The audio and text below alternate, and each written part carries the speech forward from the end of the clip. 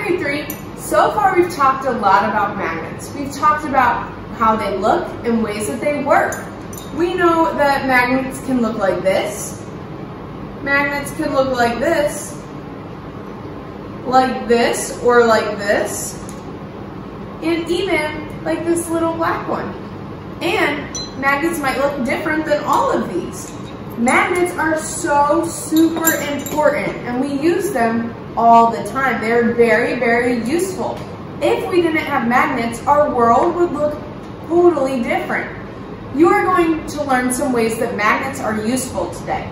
Here are some ways that I thought of. People use magnets with their bank cards. Have you ever been at the store with your mom or your dad and they use their card to pay for whatever they are buying? That card actually has a magnet strip in it. The magnet strip is what makes the card work and makes it take money out of your bank account. You can also use magnets to recycle, and they use special tools, big magnets on the ends of trucks or cranes to help sort out the metal magnetic things from the not metal magnetic things. So you can use magnets even in recycling. You also might have some toys that have magnets in them, or you might have different toys that stick on your fridge like magnets. These are super useful and our lives would be different without them. But one of the really most important ways that we use magnets is in cars or other ways of transportation. Cars have magnets, planes have magnets, trains have magnets.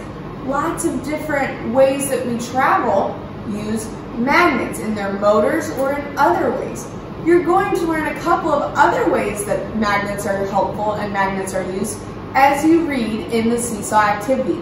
Remember, when you begin your Seesaw activity, please read the beginning page, page 1, that has 4 other ways that magnets are useful.